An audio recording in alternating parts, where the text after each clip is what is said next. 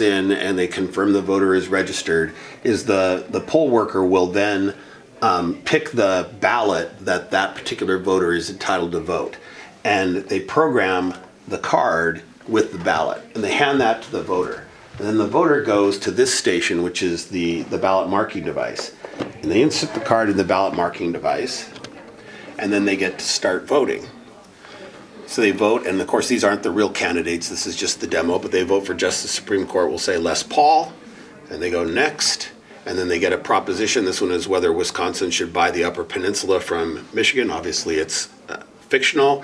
They say yes, and then they get the opportunity to review their vote. And if they want to change their vote, they can change it quite easily by just clicking the change button. But in this case, the voter says, that's exactly what I wanted, I'm ready to print my ballot. So that gets saved to the card.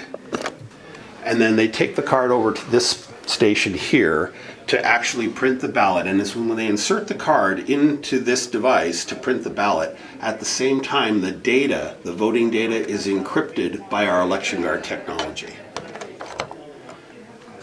So that's been encrypted and saved, that data. It's also printing a paper ballot in this version of the technology created by VotingWorks.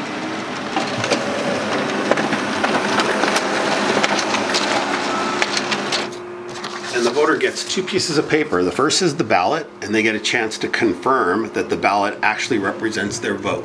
And once they've confirmed that, and they know it's accurate, they just put it in the ballot box. But they also get this, and this is provided by the ElectionGuard technology. And this is unique. This is their tracking code. And this is the code they can use either by entering the code or by scanning the QR. And they can enter this when the election is complete later tonight or tomorrow, and they will get a confirmation that their vote was actually counted and not changed.